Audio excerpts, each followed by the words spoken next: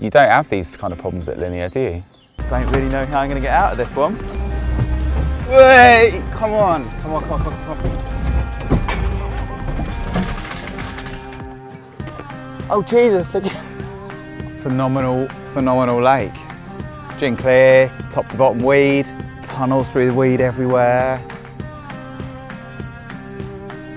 Just to catch one from here, I think, after the dramas would be amazing. Done all I can, the rest is down to them. Drifting, getting. Redemption. That is what you come to lakes like this for. No, no, no. Sun's back out, carp in the net. Get the barbecue fired up, eh? After a lovely, quiet, much needed sleep, headed back round to Stefan's for fresh coffee and some more pastries, and to pick up my trashed waders and my nice fresh clean clothes that Vanessa had really kindly ironed and prepped for me, and then headed off to the next venue.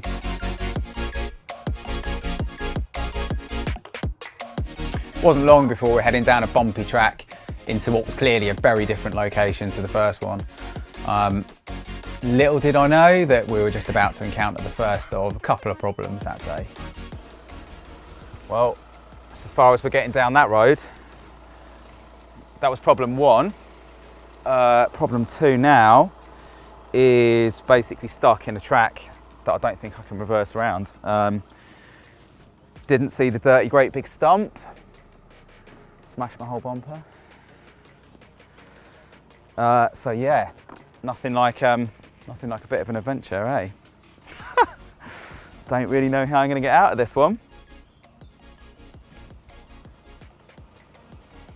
I think the only option is boot it and hope for the best. But I mean, it wouldn't be a French trip, would it, without at least one puncture or being stuck at some point. So, par for the course, I guess.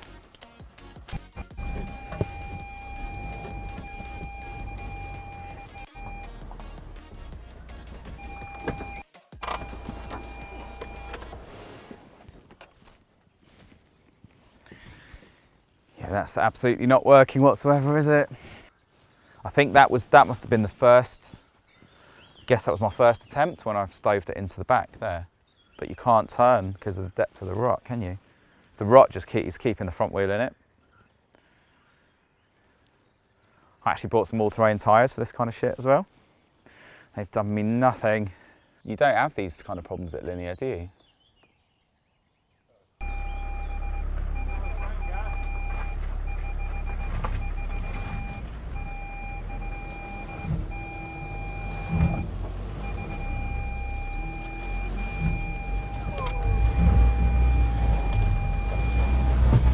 Wait! Come on, come on, come on, come on, come on.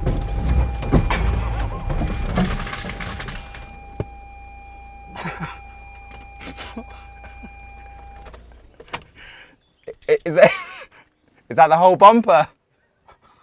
We're out though. Well, it's as fine as you get in these kind of situations. Fucking hell. Oh Jesus, look at, look at this side. What do you mean? Look at this side. Look around. I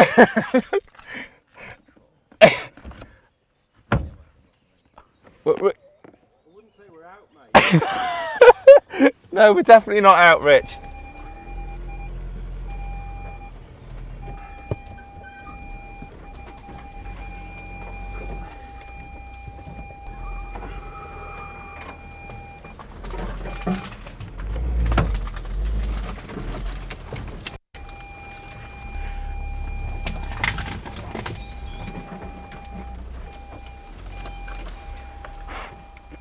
Well, we're out.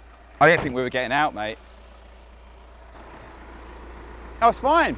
These things only clip on anyway, don't they? Powered by Panasonic currently. It's gonna stay there, isn't it? Once I got the van out, albeit not quite in one piece, but out at least, I headed round to one of the more accessible points to get the boat out and go and see if we could find some carp and some spots.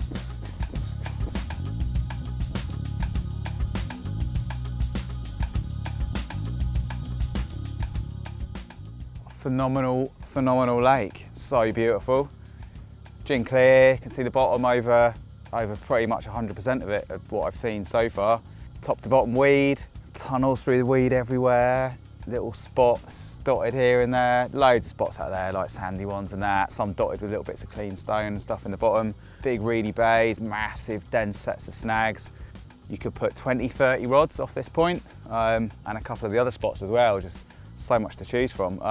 Had a really good look in a couple of the shallower bays with the reeds where I'd imagine they'd stack in the spring. Like I imagine usually by this time they're getting ready for spawning or almost even having spawned already.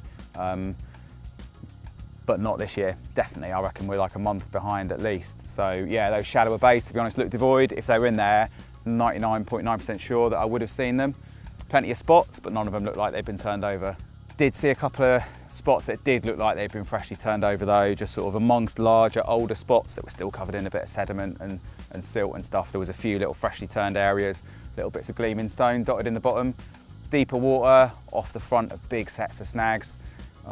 They look amazing.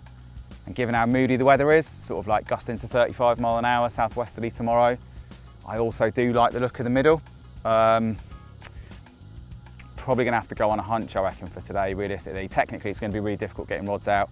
Still got a lot of work to do. Gonna have to switch my kit over. I've got to put braid on. It's gonna be big leads, heavy fluoro leaders, all that kind of stuff. So still got a lot of work to do to kind of switch all that over. And I think also need to get to another point of the lake as well. So gonna wrap this stuff up here. I don't think this is the one. I feel like over there and them snags is possibly gonna be the one, maybe off the back of the wind. So, and that's where I've seen the most of anything really.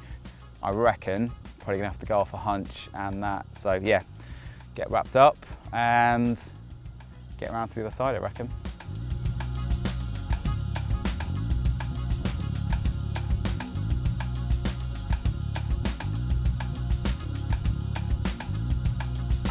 Probably an absolutely incredible swim. Generally, in normal months at the end of May, but right now, don't know. No, I think the wind is going to be a little bit more over. I think it's going to be coming into us, but I think it'll be protected from, the spots will be protected. So yeah, it's going to be 35 mile an hour west-southwest tomorrow, which directly over those snags and trees over our heads. To be fair, it probably won't even really touch this bay. It does look amazing. A couple that I think were carp that I spooked in the weed were out there. Can't fish the open water at all though. Mega limited. Yeah, got like gusting to 36, 37 mile an hour tomorrow and Saturday. About 100% if it was like 18, 20 degrees, nice and calm. Like I'd bet my life on them being stacked in here. Don't think they're stacked in here. You need a few to get a bite though, I suppose, don't you? Fishing blind into the middle feels like just a bit of a gamble really until you've seen anything out there. If we could see them showings like tomorrow morning, then that's a different ball game. But just blindy out there, don't know. As I find is so often the case, I was really torn about which area I wanted to settle in. I debated for ages, weighing up all the options, the weather, what each area offered. In the end, I decided to go for the longer walk, but the swim that did give me more options. Yes, this was just a much better vantage and access point. At least you can see the open from here as well. It just feels like a much better bit of water to have in front of you. I also feel like getting set up tomorrow in a move in big winds, trying to find tiny spots is going to be a massive drama. I hate being pinned in a little corner without many options, unless it's clearly full of carp, and then obviously that's a different ball game. But I can still fish that from here. It's just a bit of a trek with a kit, that's the only thing. Can't get the motor in here because of the trees, so I think it's just going to have to be a walk down. Ferry a bit of kit in the boat maybe. Yeah, let's do it.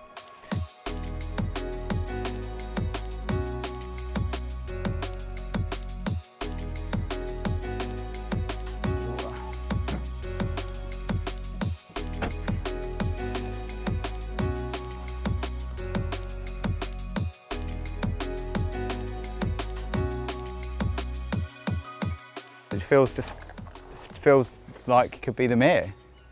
Definitely don't feel like we're where we are, that's for sure.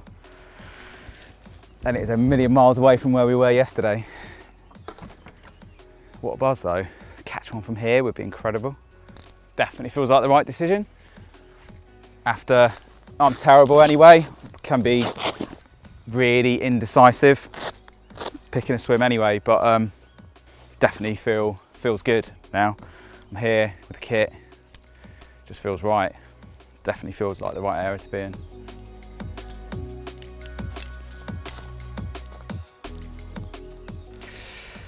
Definitely mono is coming off though, and we're getting some braid on there.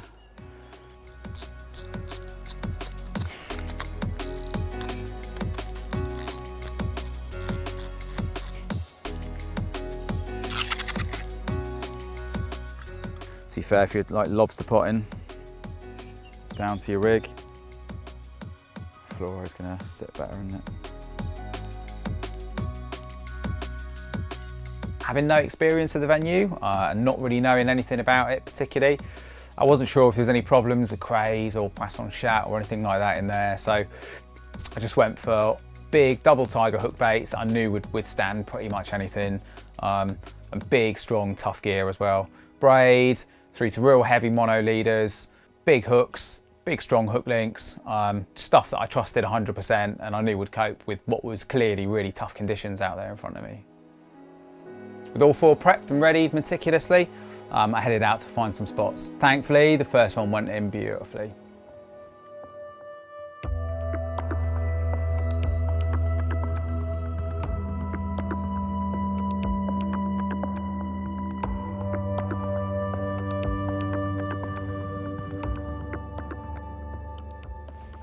First one set.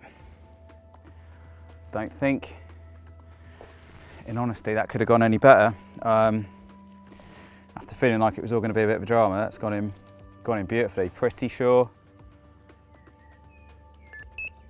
I spooked a couple more in the weed, like 10-15 yards back from the spot as well, just on the way out. Thankfully, just kind of cruising through slowly on the oars as well, so hopefully not spooked them too much, but the spot looks amazing out there. The sort of, there actually isn't that many spots out there. It looks like there's going to be, but actually when you start looking through the scope, the majority of it is just it's just solid weed. It looks like there's holes in it everywhere, but there actually isn't. But yeah, beautiful little notch in the weed.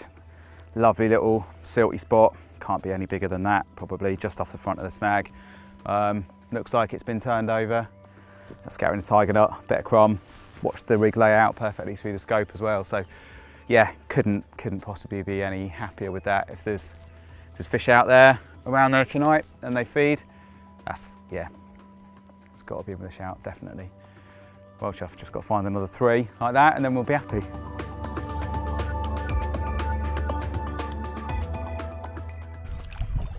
I think from memory there was some mega looking spots in front of these pads. Yeah, big spot there, but that looks blatant. Do you know what? I think in all probability, because of how cold the weather's been, yeah, there was a few little clean spots there as well. I reckon because the weather's still been so cold, I reckon they probably just haven't got into these spots really yet. It's probably still just a little bit early for it. What you got there? 5 foot? The shell down there as well.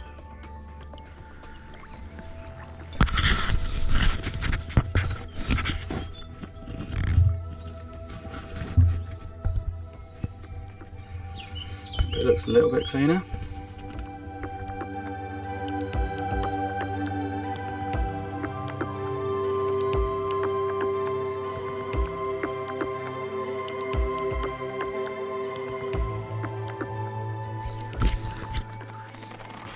Sweet, mega spot. Definitely a bit less blatant than the others.